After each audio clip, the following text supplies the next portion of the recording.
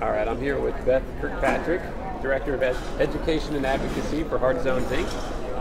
Beth, I wanted to start out and ask you a little bit about why should every PE classroom in the country be using heart rate to measure performance? Well, for the last 40 years, we haven't known anything more than we knew when I started teaching. You know, how did you do in physical education today when it comes to moderate to vigorous activity? And we right now can't tell you that. We're prescribing exercise to groups of individuals when what we ought to be doing is prescribing exercise to individuals in a group setting.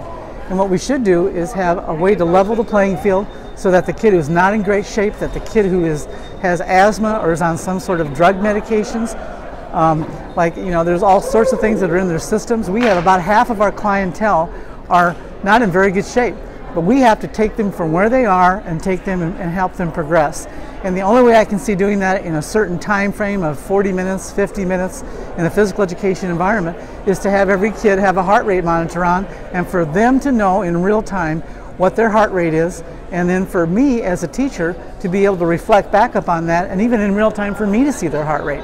And at the end of this whole time that we're giving them this exercise prescription from a professional, a physical educator, we ought to be able to also give that information back to the parents and to the kids in an immediate fashion, which is following class time. And I'm pleased to say that from the beginning in 1980, when I began using heart rate monitors to today, I believe that the mission is accomplished. We can now do that, and we can do it in a feasible manner and in a very timely manner and with very little work to the physical educator who is already overwhelmed with incredible numbers.